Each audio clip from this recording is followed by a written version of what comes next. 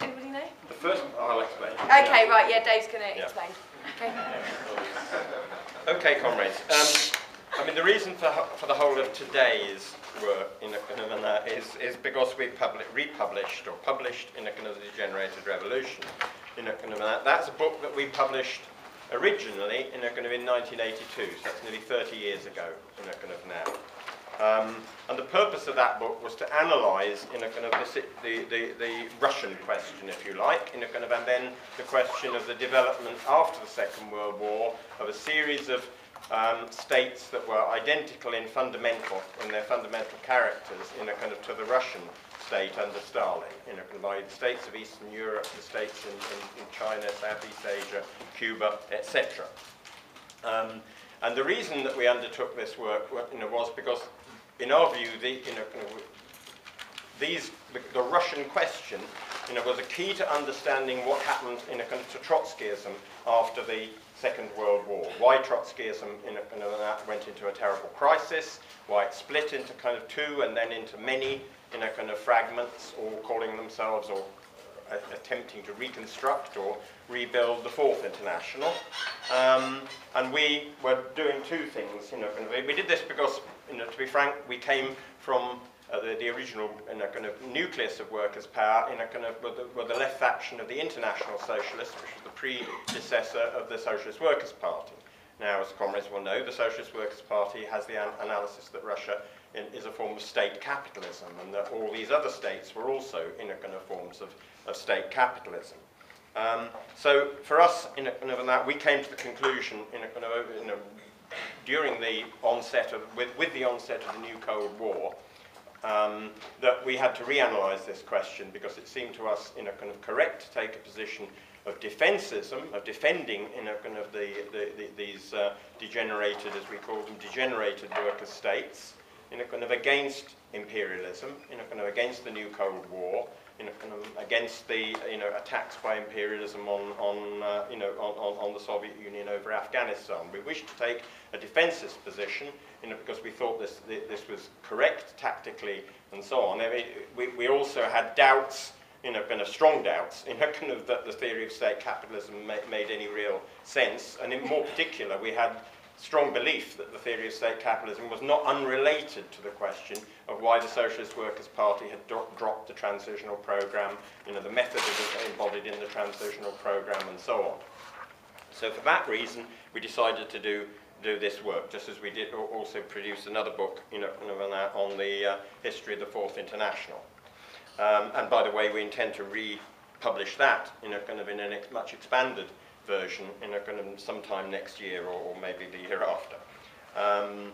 So that's why we decided to produce this book. It's been out of print for a very long while, and of course what has happened since then is that most of these states have collapsed, or capitalism has been restored in them. We think that does not disprove in any way Trotsky's analysis of these states. We believe it confirms it. Even though in the transitional program, Trotsky offered two prognoses. One, either that the Stalinist bureaucracy would become ever more, as he put it, ever more an agency of imperialism within the workers' state, and would eventually, under certain concrete circumstances, overthrow the planned property relations. Right, now I'm going to use that word a bit, so we'll stop and define those. Planned property relations means that the means of production, much of the means of distribution and so on, and even large parts of agriculture as well, are taken into the hands of the state. They are nationalised. This is a part of the communist programme, by the way, and one needs to recognise its importance today. Secondly, that once you actually have a totally nationalised economy, there is only one thing that can really replace the operation of the law of value, the operation of all the various firms and units of the economy exchanging with one another on the basis of profitability. The only thing that can replace that is planning. Now, So the plan, in a kind of a centralized, in a kind of plan of production, in a kind of, and that is essential, in a kind of to do that. The third thing, in a kind of, is that such a state with such an economic foundation must, of course, exist in the world and in a world market. You know, and if it were simply, you know, kind of to exist with, as it were, you know, kind of open borders, you know, kind of, or without any kind of protection, you know, kind of against the world market, you know, kind of, then capitalism, you know, kind of would, you know, rapidly, you know, kind of break up its economy, you know, kind of, and you know, restore the operation of the law of value inside, you know, kind of its borders. So you need third aspect, you know, kind of the monopoly of foreign trade, you know, kind of, which protects, you know, kind of the planned economy. Those were the programmatic demands, and they remain, to be honest, for anyone who called themselves a Leninist or a Trotskyist, you know, kind of, and that the programmatic demands which, you know, kind of start the process of building socialism. However, of course, as Trotskyists and as as Leninists as well, you know, kind of, and that we believe, you know, kind of, that it's impossible to build, to successfully complete, you know, kind of, the building of socialism in one country, you know, kind of, and that, because, you know, kind of, you're cut off, you know, kind of, from the world market, you know, kind of, the resources that are available, you know, kind of, are relatively, you know, kind of, limited, you know, kind of, and sooner or later, you know, kind of, and that the pressure, you know, kind of the rest of the world, you know, kind of, and that upon, you know, kind of, you know, a working class state that would carry out those measures would produce distortions, you know, kind of, and, you know, kind of, forces within it that would eventually, you know, kind of, you know, seek to overthrow it. And of course, in the end, that is ultimately what happened, in a kind of, with regard to the Soviet Union. Another key point that we have to consider in considering the Russian question, you know, is the question of, you know, before we go on to talk about the mechanics of its bureaucratization, you know, kind of, is the question of it occurring, you know, that the Russian Revolution took place in a backward country, you know, just as the revolution, most of the other revolutions that took place, you know, possibly with the exception of East Germany and Czechoslovakia, most of the other, you know, kind of revolutions, you know, kind of, that resulted in these kind of states also took place in relatively backward countries. You know, kind of, Russia was a country where 80% of the population, you know, kind of, before the Russian Revolution was still working in agriculture. You know, kind of, basically, you know, kind of, it was an overwhelmingly peasant country. You know, the working class was very small. You know, kind of, and the work, you know, overall a few millions, you know, depends how you assess it, but anything between 3 or 4 million to about 10 million, you know, kind of, at its most generous definition. And that meant, you know, kind of, that the working class meant two things, you know, kind of, that. The last point is that as a backward country, it had not only, you know, kind of, a backward social structure, i.e. the masses of peasants, you know, kind of, and so on, which were an ancient, you know, living on the basis of an ancient mode of production, an old mode of production, you know, but it also had, you know, a very weak and small bourgeoisie. You know, and I think that's, in a capitalist class, and that's important also to remember, because it meant, you know, kind of, that Russia had not experienced what the Western countries, you know, kind of, had experienced, which is a bourgeois revolution, you know, kind of, either led by the bourgeoisie or taken advantage of by the bourgeoisie, because actually very few of the bourgeois revolutions were actually directly led by the bourgeoisie, but they actually, you know, kind of, you know, were able to quickly take advantage, you know, kind of those revolutions. So we've got a situation, therefore, that the Russian Revolution, you know, kind of, occurred in a backward country with a very small working class, you know, kind of, and with you know, a large peasantry, and so on, and a bourgeoisie that was absolutely determined not to, you know, to make a revolution. I mean, one of the interesting quotes from one of the cadet, you know, kind of, leaders, you know, the Liberal Party leaders, you know, kind of, in 1970, in his memoirs, you know, kind of, after 1917, and said the following: "Officially, we praised the revolution, wrapped ourselves with red bunting and marched under red flags. We all said we and our revolution, but inside, in our private discussions, we were horrified. We shuddered, we felt ourselves to be the prisoner of inimical elements." So when the revolution of February 1917 broke out, you know, kind of, which was a revolution against the Tsar, against the war that had been going on for 3 years and causing amazing destruction, a revolution that the peasants, you know, kind of, you know, who are now in the army. Something like 5 million peasants had been drafted, you know, into the army. And this was a war, you know, kind of that, you know, was, you know, that had produced, in a sense, the revolution, just as an earlier war, the Russo-Japanese War in 1904, had actually produced the Russian Revolution of 1905, which failed, but which showed already that the Russian working class was very strong, and that the Russian capitalist class, you know, kind of was weak and counter-revolutionary, or desiring to, you know, to end the revolution as quickly as possible. And you know, these issues are very important in terms of the whole discussion of the Russian question, and including going on to discuss the question of its degeneration, for the following reasons. Marxists, Marx himself, you know, kind of, and that had assumed that the revolution would occur in a relatively, or in the most advanced capitalist countries. You know, kind of in his own lifetime, he'd assumed, you know, kind of looked at France and Britain and Germany, you know, kind of as the countries where the revolution was most likely to occur, because capitalism was most developed there, and because the working class, you know, kind of was the largest proportion, you know, kind of the population, and also because if socialism, if the process of trying to build socialism, you know, kind of was to occur, it had, you know, kind of, it had to be built upon the things that capitalism had actually developed, you know, kind of that industry, you know, kind of commerce, centralized, you know, banks and so on. All of these things were very important, and socialism wasn't seen as a kind of recipe that could be carried out, you know, kind of in any circumstances or at any time in history. You know, kind of that. It could only be carried out in a certain, you know, kind of time in history, in a certain kind of conditions. Now, there was a problem, you know, kind of with this, therefore, about the Russian Revolution, is that it broke out, you know, kind of in probably the most backward country in Europe. So it seemed to take place against, you know, kind of the predictions of Marx. Gramsci, you know, kind of famously remarked that it was the revolution against capital. He meant against Das Kapital. By the way, he was wrong, you know, about that, I think. But nevertheless, you can see what he meant, that it appeared to go against the whole thing. Now, therefore, the attitude to the Russian Revolution, and what happened in the Russian Revolution, you know, the Russian Revolution, of course, was made by the working class and was able to be made because the working class in 1905 and then again in 1917 created these incredibly important bodies called workers' councils or Soviets.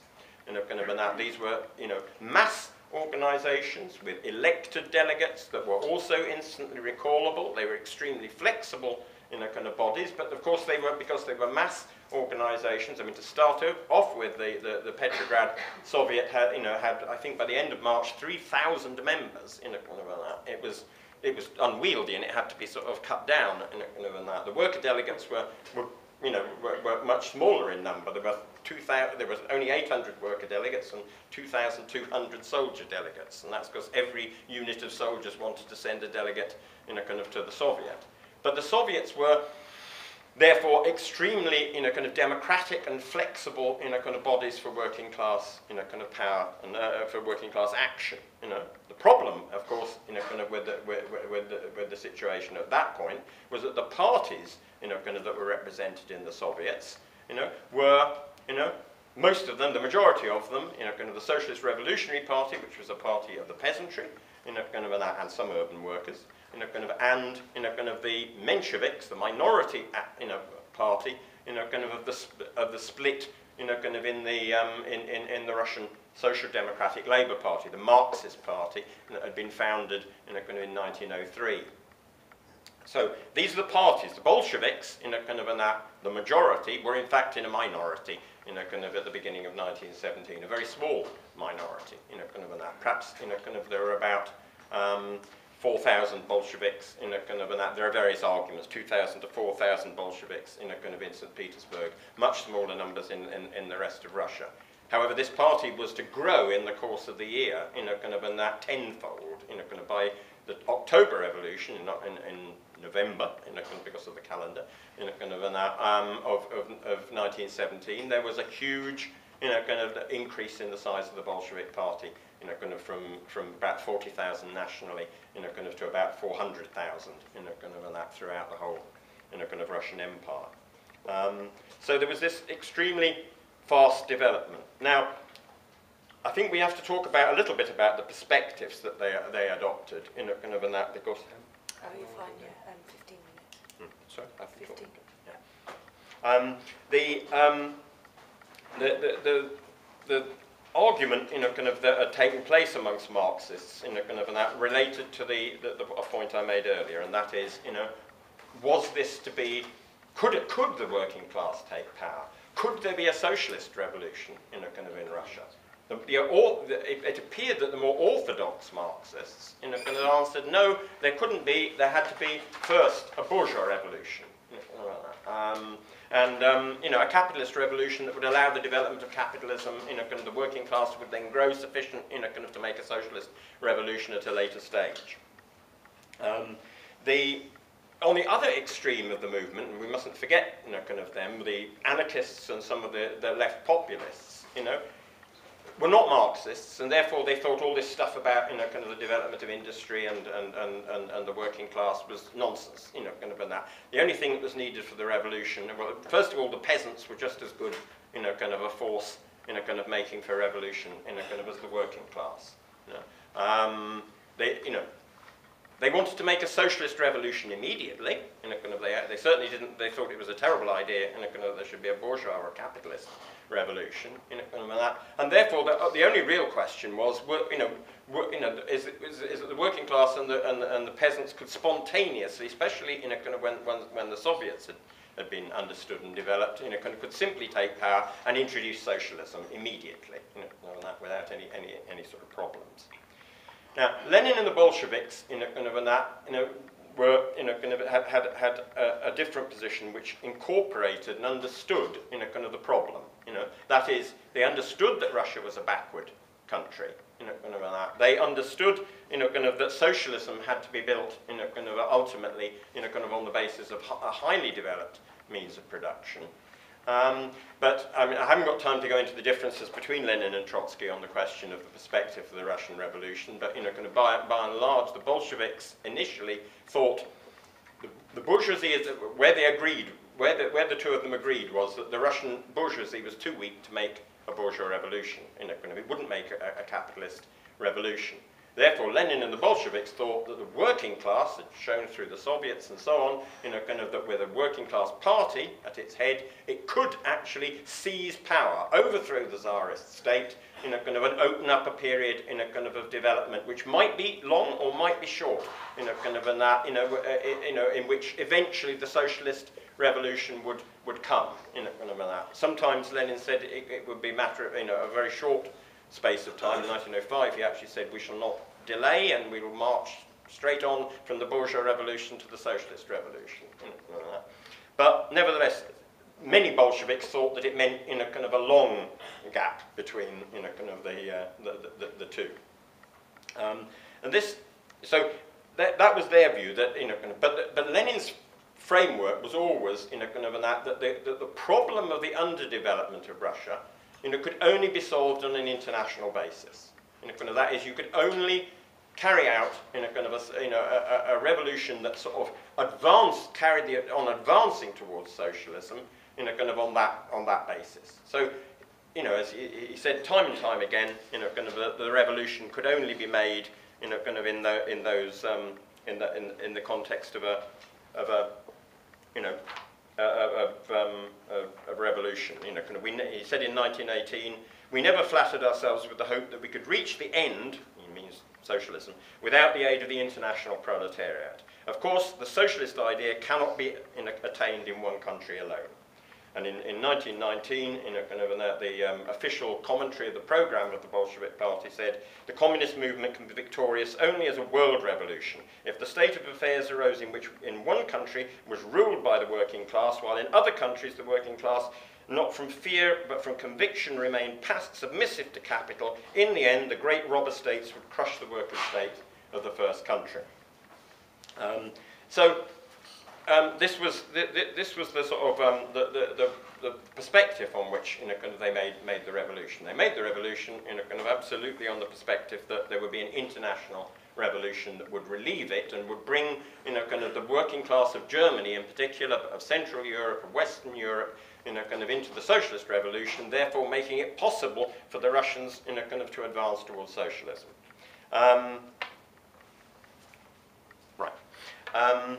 So, to cut a long story short, you know, the socialist revolution in the West did not occur. It did not occur because it was impossible that it should have occurred. You know, there were enormous revolutionary upheavals in Germany and Hungary and Austria and various other countries in Central Europe, Bavaria and so on. You know, but you know, here the crucial question, you know, kind of arises of the question of the party, because the socialist revolution is not an automatic process. You know, kind of that. You know, the socialist revolution is a necessary process. It's a process determined, you know, kind of by capitalism's nature and its crisis. That is, capitalism's breakdowns constantly, in a kind of, in historical terms, constantly. And there may be 20, 30 years in which, you know, kind of there is no socialist revolution on, you know, kind of, and that appears, you know, kind of that. But or has been, you know, kind of that. But nevertheless, you know, it is a necessary event, you know, kind of that capitalism poses the question by its crises, and we argue, for example, that it's entered into such another period where it poses, you know, to the working class, either take the power or suffer, you know, kind of, you know, terrible barbarism, and terrible defeats and terrible disintegration, fascism, war, etc. We've seen it happen when the working class failed, you know, kind of the last time, you know, kind of that. So that's, you know, kind of the way that the revolution, you know, kind of poses itself, you know, kind of that. But if it does not you know, if it is not capable of, if it doesn't find the leadership, you know, kind of which can represent that, you know, kind of revolution, you know, kind of, then revolutions will fail. You know, in Russia in 1917, they found, you know, kind of a leadership which succeeded in kind of that in leading the working class to victory. The Russian working class could have been defeated, you know, kind of that if it hadn't, you know, got a Bolshevik party, you know, kind of that had the right program and the right kind of leadership. Even with such a party, you know, kind of that, you know, with the wrong leadership, you know, or the wrong strategy, you know, kind of that, Lenin had to arrive in April of 1917, you know, kind of and reorient the Bolshevik party towards, you know, kind of the seizure of power against the majority, you know, kind of the party initially. If it didn't have that, then it could fail. Now in Germany, it did fail because there wasn't, you know, kind of a Bolshevik party, you know, kind of capable of leading that. It meant that the Russian Revolution became isolated. It meant that the imperialist powers, you know, kind of surrounding Russia invaded it. 14, you know, kind of imperialist powers sent armies into various parts, you know, kind of Russia. Yet the worker state was able to survive, you know, kind of that. It was able to survive it by building, you know, a huge, you know, kind of Red Army, and a kind of 250,000 soldiers, you know, kind of, and so on. It was able to do it, you know, kind of, and that by the Bolshevik Party, you know, organising production. You know, kind of. Initially, Lenin had thought, because of the backwardness of Russia, that there'd have to be a long period of what he called state capitalism, you know, kind of, by which he meant, you know, kind of that a lot of private owners would continue to own the factories, you know, kind of, but the state and the workers' control in the factories would sort of exercise a kind of veto and a control over them, and things weren't ready to move straight, you know, kind of, to a socialist planned economy. But in fact, you know, kind of that didn't prove to be possible. The dialectic, if you like, of the class struggle meant that the bourgeoisie tried to sabotage, you know, kind of production, and the workers had to take over the factories, you know, kind of, and nationalize it. And they did so not because the Bolsheviks, you know, kind of urged them, you know, kind of to do this, you know, kind of, and that, but because of the very nature of the class struggle itself, you know, kind of, which, by the way, proves again that the October Revolution was a living, real proletarian revolution, you know, kind of, and that, made by the working class, not simply, you know, kind of, as people say, as the reactionaries say, a coup d'etat, you know, kind of, led by Lenin and the Bolsheviks, you know, kind of, against the wishes of the working class. But the problem of the measures that it needed to take, you know, kind of, in order to carry out, you know, this revolution, you know, kind of, you know, were really, really serious ones, you know, kind of, that. You know, it was very good that they actually that they were able to seize power, that they were able to hold on to power, that they were able to defeat these armies, and that they were able to survive an incredibly difficult kind of period. It's been estimated, for example, that the means of production, the collapse of the means of production as a result of the Civil War coming on top of the Imperialist War. Don't forget, Russia had been at war in a very destructive imperialist war from 1914 onwards. The period from 1914 to 1921, when the Civil War ended, that was 3 times as severe as the Great Depression. In the West, in terms of the destruction. Something like 62%, production fell to 62% of its 1913 level. Agriculture was sort of devastated. The peasants stopped sending their corn and so on to the markets. The Bolsheviks had to use compulsion against the peasants to get the food for the cities.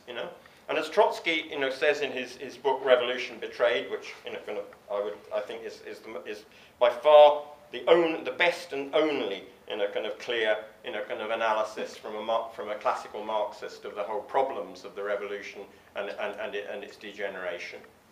That Trotsky points out there all the things that were forced upon the Bolsheviks, which were miles away from their goal, their programmatic goal, and so on. Lenin, after all, many comrades would have read State and Revolution. Lenin thought, there could be a broad democracy, of the Soviets, in which as he put it, every cook shall govern, in which, ordinary people, without any skills, without any special, knowledge, through the medium of Soviets, would be able to run the state.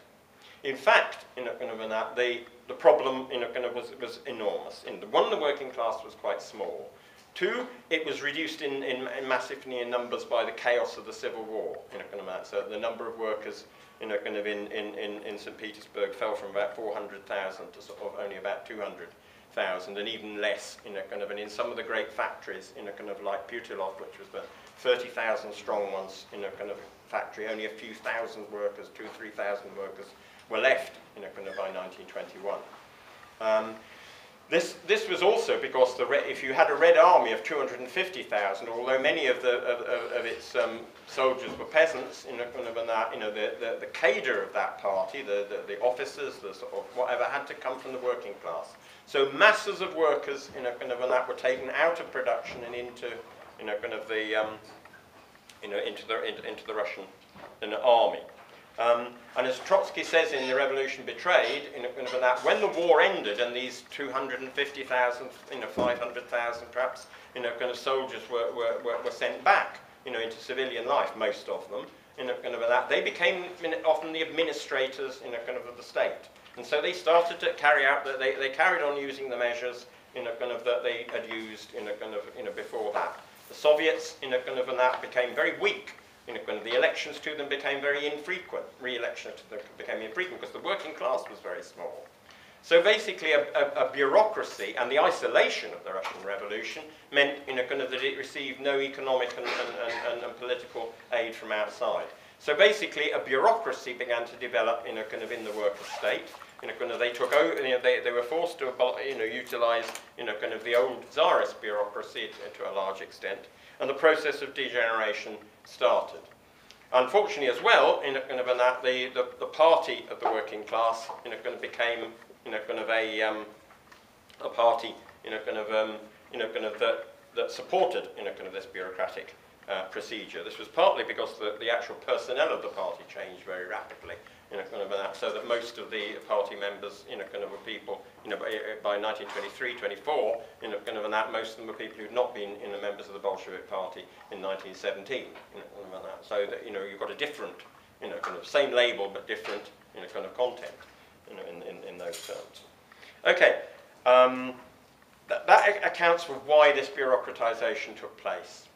Trotsky and the left opposition, and clearly already it was a diversion from the programmatic norms that the Bolsheviks had made the revolution, to carry out Soviet democracy and so on, that. But the only answer, of course, was, firstly, to rebuild the working class, as a class, because we don't believe, that simply an institution, without any, kind of social content, kind of to it, can actually carry something out. It actually has to have work. For Soviets to work, there have to be workers to be and to elect them and kind of be in the factories and so on. So the left opposition, kind of that organised itself, around Trotsky and others against this, was trying to build up, kind of the working class again, kind of and that. And that's where the whole argument started about industrialisation. Kind of that we actually needed to industrialise, kind of the Russia again, kind of in order to do that. And to start off with, kind of Stalin, kind of and the other Bolshevik leaders, kind of and that, like Zinoviev and Kamenev, Lenin had died in 1924, they, delayed and delayed at first, kind of that. Bukharin, kind of one of the most prominent, kind of leaders said, kind of that, so we could advance towards socialism at a snail's pace. We should base it on the rich peasants, kind of and that, and we should make concession after concession to the rich peasants, kind of. And the result of that was simply, kind of at the end of the 20s, the rich peasants, kind of, because there was so little industrialisation being carried out. And the funny thing is, communists may know or not know, but one of the great glories of the Stalinist industrialization that was to take place in the 1930s was the Dnipro, kind of great hydroelectric station, and that, was the biggest hydroelectric station in the world. It was fantastic, kind of thing. But Stalin, when the left opposition first called for it, said to build a power station like that was giving kind of a peasant a phonograph kind of when they still needed a cart, kind of on a horse. So I mean, Stalin was, to start off with, completely with Bukharin against the idea of any serious industrialization. But the problem, kind of was that the political regime, kind of on the basis of this, enormous increase in the Russian bureaucracy, kind of, and that had expelled the left opposition, kind of from the party, kind of repressed it, expelled Trotsky from Russia, sent people into jobs in in faraway places, and then eventually into into labour camps and so on. A political counter-revolution, kind of actually, kind of was taking place.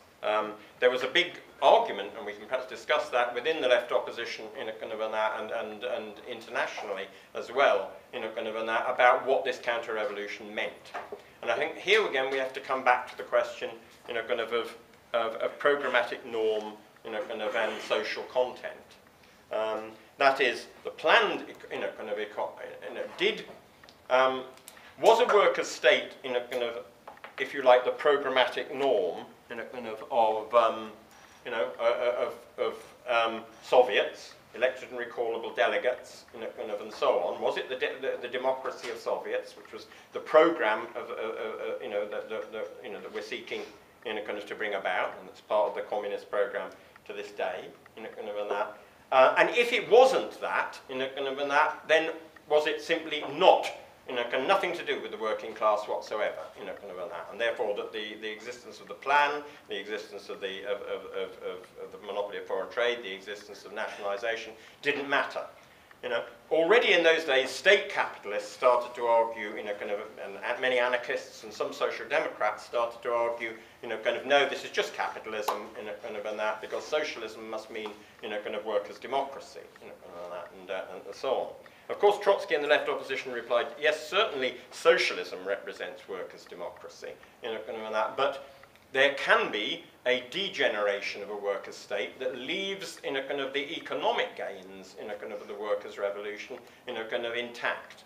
Not entirely intact, because, kind of, to have a plan, kind of, that's not democratic, that's not controlled by the working class, kind of, means, kind of, that many things, kind of, the interests of the working class are systematically neglected in favour of a privileged, kind of, bureaucracy, and that therefore, kind of, all sorts of other things go wrong as well. That you can't, as we'll in the second session, kind of, we're obviously going to deal much more with the question of the crisis of Stalinism and planning. But in the 1930s, kind of, under the pressure of the rebellion of the rich peasants, kind of against the workers' state, and caused by the failures of the Stalinists, kind of, and the bureaucracy to properly industrialize. They were suddenly forced to industrialize at an absolutely breakneck speed, kind of on a massive scale. Kind of that. Not only that, but to drive all the peasants, to break the power of the peasants, kind of that, they had to drive them all, kind of off their individual private, their 25 million, kind of private farms, kind of that the Russian Revolution had given them, into collective farms, kind of that, which resulted in, again, a massive fall, kind of in agricultural production, in the 1930s. Trotsky analysed, kind of all this and came to the conclusion, kind of that this, kind of that two things, kind of were true, that the socialisation of industry, kind of, and the control, kind of the kind of the economy, kind of by rational planning, by the potential, kind of for rational planning, kind of was an enormous gain, and that hadn't been abolished and had to be defended at all costs. Nevertheless, kind of under the control of a bureaucracy, kind of it wasn't, kind of, it didn't realise, kind of its rationality. It in fact, kind of underwent all kinds of terrible, kind of bureaucratic irrationalities, kind of where the bureaucracy at the centre, kind of manipulated it, kind of in their own material selfish interests and not in the interests of the working class, and that therefore, the economy, kind of wasn't, certainly wasn't socialism, kind of as the Stalinists claimed. In fact, the terrible thing was, kind of for the Stalinists to claim that it was socialism, kind of, and that was, itself, kind of, and that a terrible thing when people found out, for the workers in the Soviet Union themselves to think, well, if this is socialism, kind of, and that, we're still, kind of very, very inadequate goods, bad quality goods, and, and there's not enough of them, and whatever. And also, kind of, that if this is socialism, kind of, where is the democracy of the Soviets? Where is, in fact, kind of course, kind of far from there being a democracy of the Soviets, kind of that the regime, turned, certainly after 1934, 36, kind of into a totalitarian dictatorship that kind of Lenin, that Trotsky, kind of described as qualitatively, kind of no different to, yeah, okay, give me another 5 minutes, yeah. Is that it's qualitatively the same, kind of that. So, as qualitatively, sorry, in formal terms, it's very similar to a fascist dictatorship, kind of an atomization of the working class, secret police, mass camps, kind of, and so on. This horrible, kind of, disgusting kind of, development, kind of, especially once it was known about, kind of outside of the Soviet Union, and that, had a very negative effect on the whole question of socialism itself, on the goal of socialism itself. However, the industrialization, kind of, and that, did actually work. It did produce a massive increase in the development of the Soviet Union as an industrial country. So much so that it was able, kind of, to fend off, kind of, another attack by the imperialists, this time by the Nazis, kind of, in 1941, kind of, and to play the main role, kind of, in actually defeating the Nazis in Europe. This meant that the Soviet army, kind of, invaded and took over, kind of, huge areas of Central and Eastern Europe. Kind of, it meant also, by the way, that in China, a communist, a Stalinist communist, Mao Zedong and his armies played the real role, kind of, in defeating the Japanese and their invasion. So that, in a sense, kind of, what happened after the war was a massive expansion, kind of the same sort of states. They survived. Now, this was a problem because Trotsky had predicted, kind of, that the war would probably mean, kind of, the crisis and downfall of Stalinism, in the hope that, the working class would then, kind of, be able to, retake power, kind of, the Soviet Union. Just the last point is about therefore about the idea of the program of political revolution. The program of political revolution, kind of, that is, kind of, that. Is that a new social revolution, kind of, is not necessary, kind of, in the sense that it's not necessary to renationalize, that if you think about the program that we're operating with in the capitalist world today, the Soviet Union had already done some of the most fundamental things that it was necessary to do, i.e. to seize control and nationalise the means of production, to begin the process of planning and to protect it against the outside world. These gains were there and had to be defended, and that is why why Trotsky called for the defence of the Soviet Union, against the Nazis, against any other imperialist, attacks, because these things had to be defended. But, ultimately they could only be defended by overthrowing the Stalinist bureaucracy. Only by actually sort of replacing this totalitarian dictatorship with workers' democracy, only by being able to return to our program, our programmatic norms, our programmatic goals, actually, could we do that? And Trotsky developed a whole program of political revolution, which I don't have time to go into now, but which relate to the question of equality, of democratic rights, of free trade unions, of the recreation of Soviets and Soviet democracy, of putting the bureaucracy on rations, he wasn't utopian in the sense that he didn't believe there could be no officials in the transition period, but the question is they mustn't be rulers, they must be under the control of the working class, and the top layers of the bureaucracy, the aristocracy as he called them, needs to be dissolved. So he had this program, he did all this. Right. After the war, therefore, in these states, we believe it was necessary to extend this analysis to those states, and that a political revolution was necessary in them, that they were qualitatively exactly the same as the Soviet Union, and therefore that this is important. I haven't got time now to go into the question of, but we should raise it in the discussion, and that is the Trotskyists, working on one aspect of Trotsky's prediction, that the Stalinists, were counter-revolutionary and couldn't make a revolution, because of these bureaucratic overthrows, by the Soviet army, by Maoist guerrilla forces, by the Yugoslav guerrillas and so on, because this had occurred, that somehow or other, these Stalinists at least, were not counter-revolutionaries, but were some form of roughly adequate revolutionaries. They were centrists or something or other in between revolution and reform, and that therefore, a political revolution in the full sense that Trotsky said, which meant an insurrection, and the seizing of power, that this, was not necessary. And that led to a fragmentation, that issue was central, to the process of fragmentation of the Fourth International.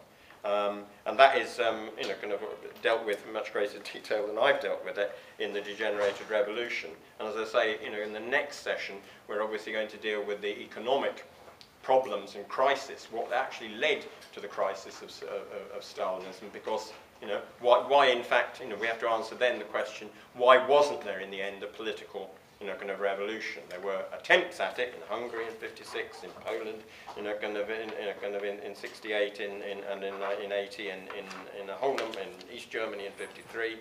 But nevertheless, there wasn't a successful political revolution, and I think that's the question that we have to debate and discuss.